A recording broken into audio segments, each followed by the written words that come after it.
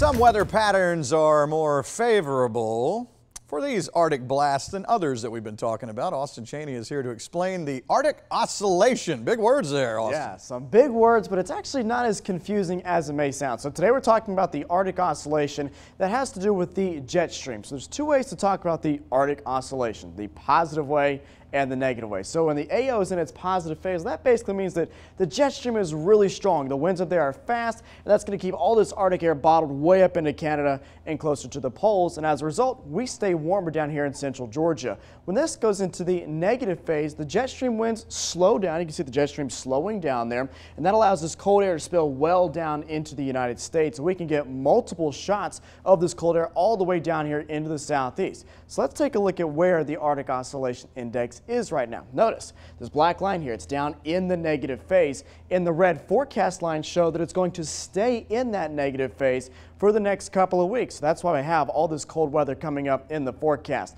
The Climate Prediction Center is showing you that with their latest 6 to 10 day outlook. Look at all of this dark blue on the eastern 2/3 of the nation. This takes us right through the middle of November.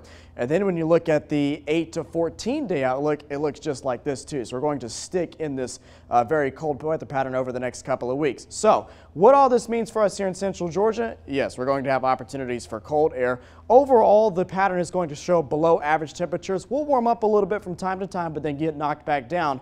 What this does not mean, it does not mean snow. We're not probably going to see any winter weather out of this. So kids at home, you're definitely going to have to go to school over the next couple of weeks. So cold shots of air, that's what we're looking at. Ben, we'll toss it back over to you.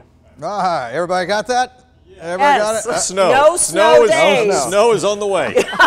Having said that, this is when you would have it set up if you had Arctic air in place like this, and then if you get a low to ride through in that, but there's no guarantee of that.